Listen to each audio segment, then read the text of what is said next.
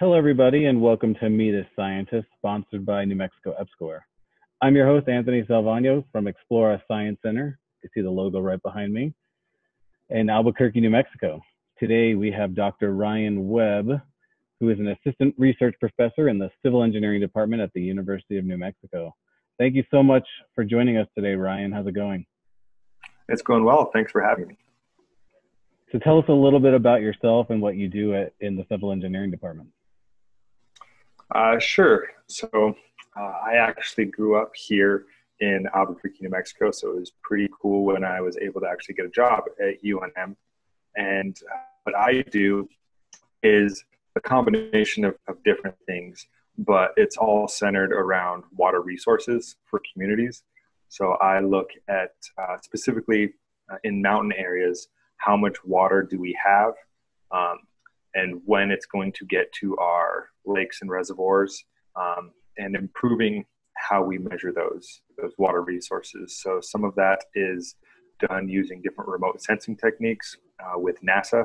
So I will be on the ground in the mountains, skiing around in the snow with radar instruments as there are airplanes flying overhead and with a whole assortment of instruments. And what we are trying to figure out is what is the best set of instruments to actually put on a satellite so that we can better measure how much snow is actually in the mountains and have an understanding of when that might melt out and how much water we'll have available.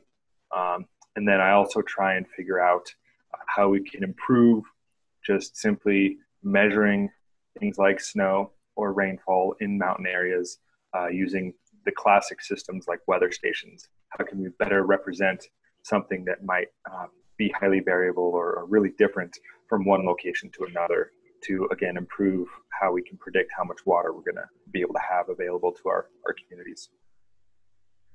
That's really cool. Not a whole lot of people get to, do winter sports while they're doing research. Yeah, actually one of the pretty high perks of my job.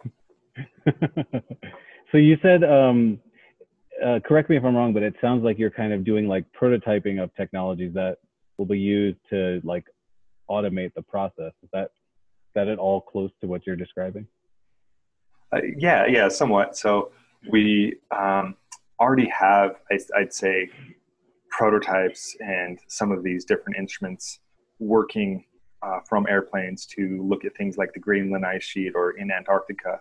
And so what we're trying to figure out now is how do those instruments work or not work in complex terrain where you have all these different slope angles in the mountains or different forest canopies and things like that. How can we try and take those things into account to have an accurate estimate if we send something up into space? It's a lot of money to say, oh, it works in one area, let's just assume it'll work everywhere else too. Interesting. And speaking of that, what do you find most interesting or important about your research? So, the most interesting thing or most important, I think the most important thing is as more and more people are living on this earth, especially in a place like the Southwest, where water is a very limiting factor, trying to get more information to irrigation districts and farmers to better plan for their irrigation season is, I think, what's most important from my perspective is just trying to get them more information earlier on so they can be more informed and make those decisions with the best data possible. And you said earlier that you're kind of like cataloging the amount of water available, like in, let's say snow and mountaintops, and tracking it as it gets to lakes and reservoirs. How long does that process take for it to go from snow to, the river that you have in your backyard?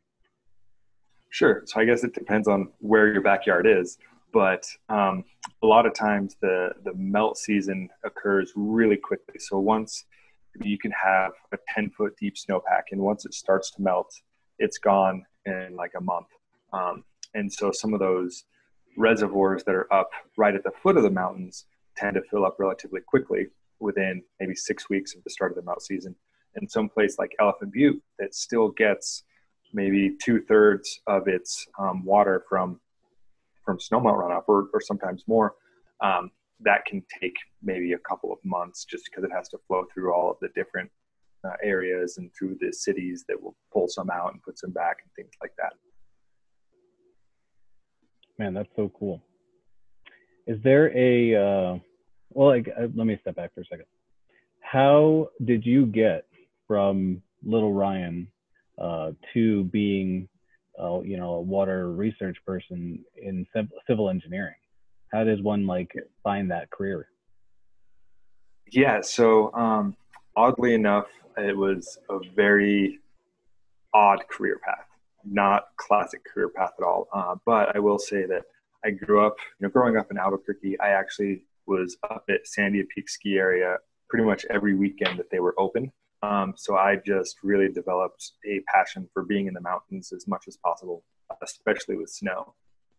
And then when I first went to college, I actually thought that I wanted to be an architect. And I ended up dropping out because I did not enjoy it at all.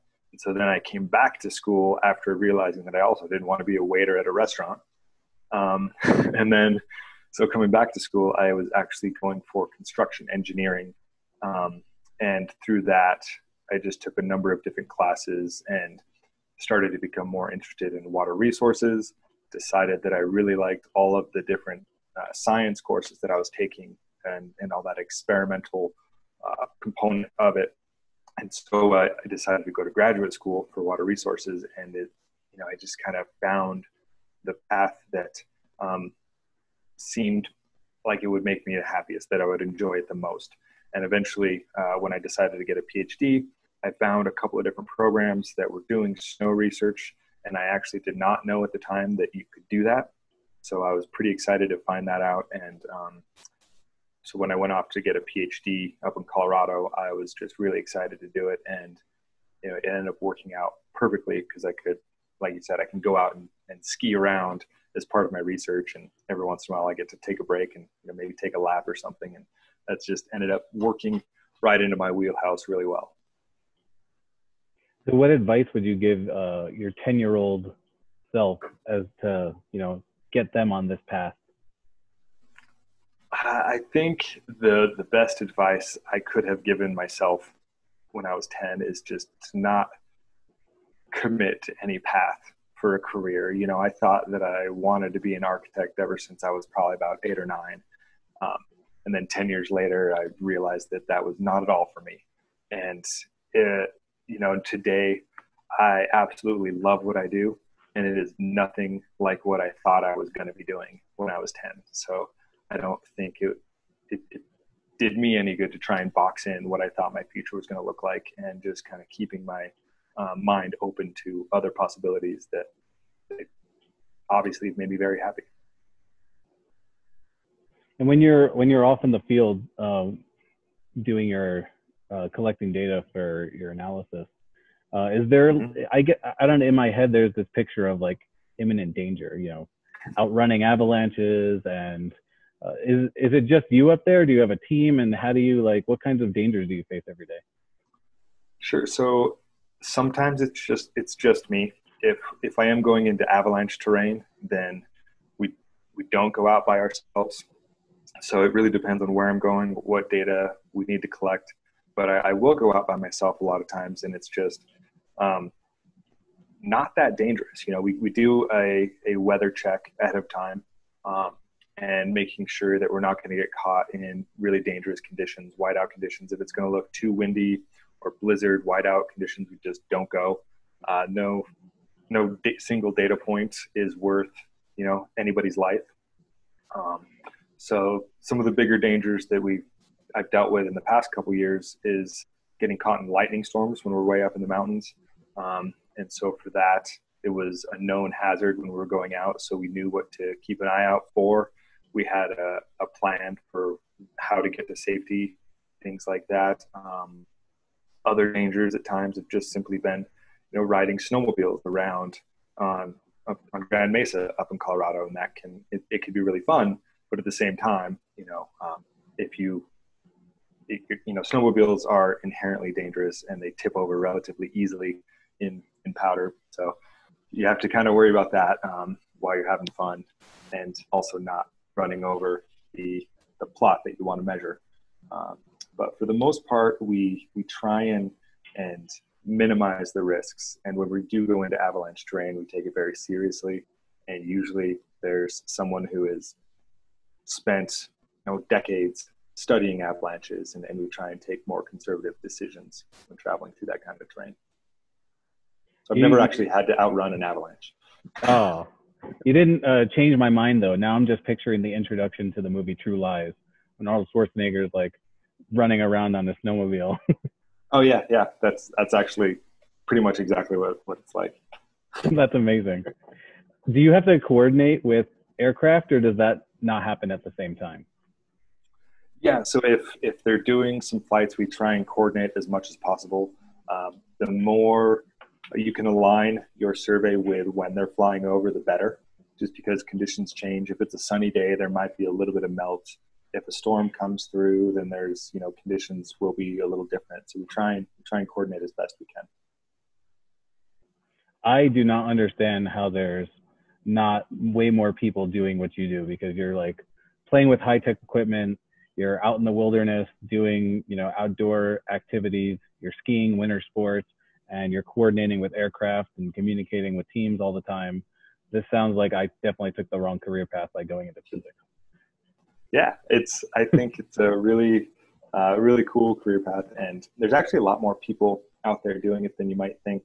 I was up on Grand Mesa in Colorado for this NASA project in 2017, and there was, I think, about a total of 120 scientists that came out that all study snow and were part of this larger effort. So there's a lot of us out there. It's just probably not as much as physicists. Is there anything else you want to plug before we head out today? I'd say just, keep an open mind and follow whatever you are passionate about. If something seems like it's really fun and you would enjoy doing it, then go after it. Thank you, Ryan, so much for being here, for doing this interview. And it sounds like you have a lot of fun doing what you do, and you really love it. I do. And thank you for having me.